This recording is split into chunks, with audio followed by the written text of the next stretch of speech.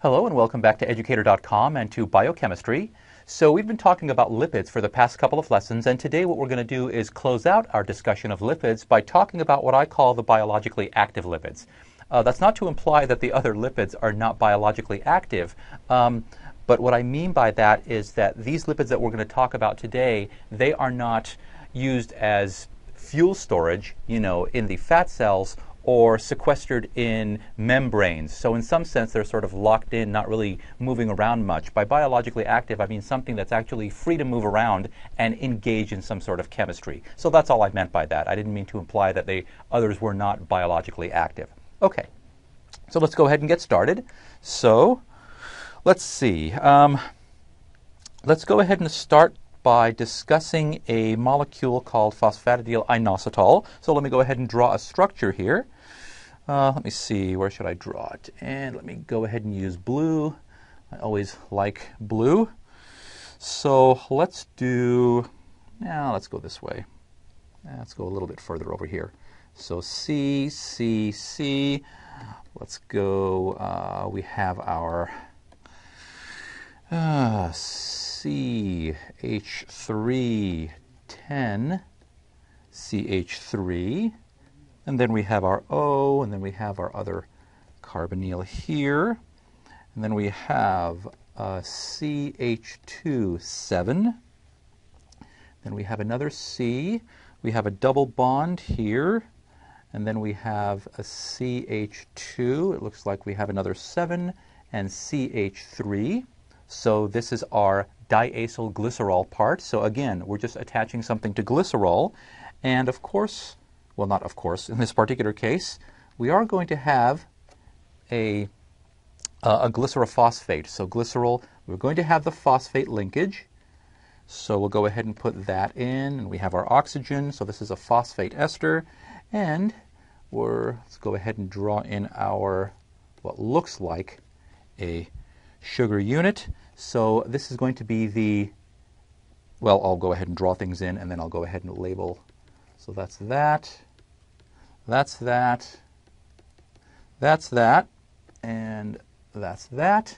And I'll go ahead and label these. This is 1, 2, 3, 4, 5, and 6. In this particular case, this is the numbering on this particular section. So this is phosphatidyl inositol. So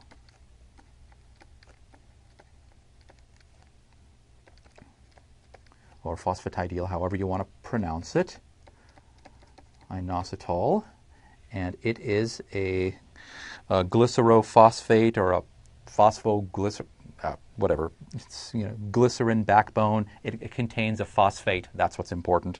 All these names make me crazy. They always have. I mean, they're kind of cool in the beginning, but eventually they start to wear on you. So a glycerophosphate. Let's just go ahead and call it that. Okay, so something really, really interesting happens here. Now, when this molecule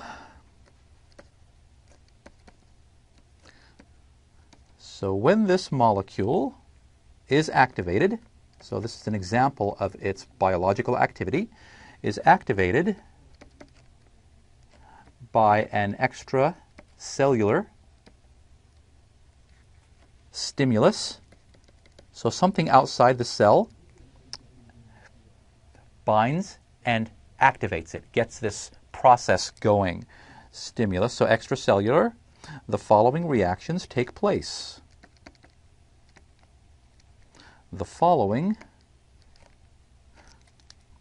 I'll just go ahead and write reactions, not a problem. The following reaction sequence, how's that? Okay, so the following reaction sequence takes place. Okay, let me go ahead. I wonder if I should start on this page or actually go to the next page. You know what? Let me just go ahead and start on this page. That's not a problem. So let me go back to blue. So I'm just going to write phosphatidyl inositol. Okay, so this is that.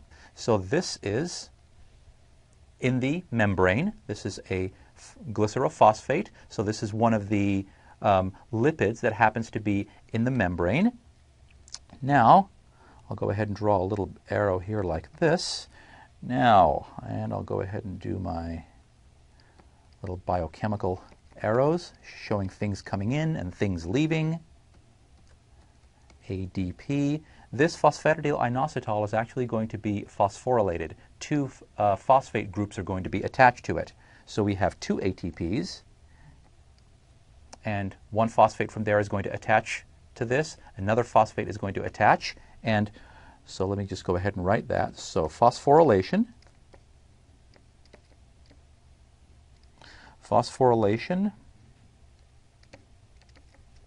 while in the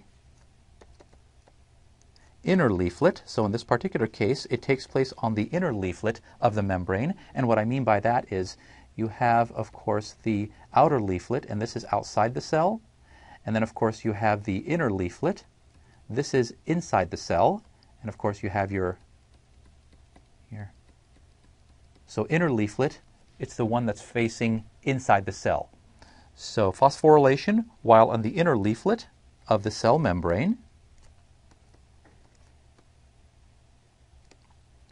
So what happens is this thing ends up getting phosphorylated, and what you end up with is the following molecule.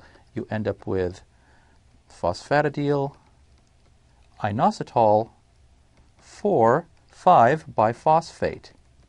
So that's it. We take a couple of the phosphate groups from ATP, we spit out ADP, we take those phosphate groups, and we're going to attach them to the 4 and 5, here and here. So that's it. So I won't redraw the structure, but it's phosphatidyl inositol 4,5-biphosphate. We're going to call that PIP2 in just a minute. Okay, so now let me go ahead and go to the next page and rewrite this so we can continue on with this reaction sequence. So phosphatidyl inositol 4,5-biphosphate, which we will call PIP2. Something happens that's very, very interesting. So I'm going to draw it this way. I'm going to go, actually make a little more room because I want to write right above the line. That's one thing. And then go ahead and do that. So here, I'll do this one in red. An enzyme. Oops.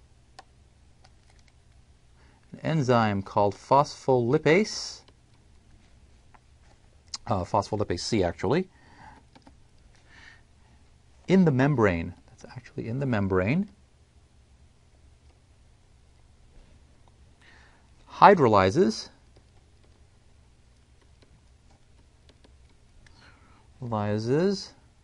the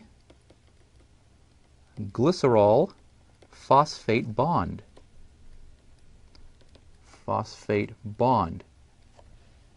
So let me just draw it out real quickly on the side here. So you had your, just real tiny, so you had this, right? And then you had your phosphate bond. It goes on. So it's going to break that bond, the glycerol phosphate bond. Okay.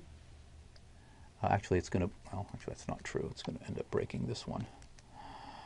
It's going to end up breaking this one. So water is going to hydrolyze it. So water is going to come and attach to that. So phospholipase C is the membrane. It hydrolyzes the glycerol phosphate bond. So it's actually water that is coming in, and it separates this into two separate molecules. The first molecule that it separates it into is IP3, and this is called inositol triphosphate. Inositol triphosphate. So it is just the six-membered ring plus the phosphate and the two other phosphates that are attached to it. So inositol triphosphate. Okay, so this IP3 is released into the cytosol. Remember we said it's on the inner leaflet, so once it breaks that, the IP3 molecule just floats into the cytosol. I'll show you a picture of it in just a minute, so don't worry about that. Is released into the cytosol. Okay, and the other, of course, is the diacylglycerol. The diacylglycerol that it stays in the membrane. It stays in, well, I don't need to put parentheses around it, that's fine. So the diacylglycerol part It stays in the inner leaflet of the membrane. Stays in the membrane. Okay. Now, here's what happens. This IP3 that's now in the cytosol, it causes the release of calcium ion from the endoplasmic reticulum, from the ER. I'll just put ER for endoplasmic reticulum. Now, the calcium ion and the diacylglycerol that's still attached to the membrane, they activate together, the calcium and the diacylglycerol. They activate an enzyme. They activate, well, we'll just give the name here, protein kinase C, and we just call that PKC, very, very important enzyme. So PKC, protein kinase C, it begins its function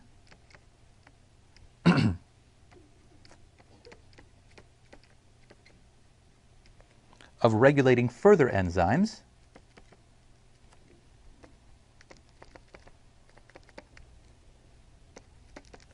by phosphorylation. So let's just recap, and then we'll go ahead and take a picture of it. So you have this phosphatidyl inositol, an extra cellular stimulus, ends up causing it to be phosphorylated. It ends up breaking it up. It phosphorylates it.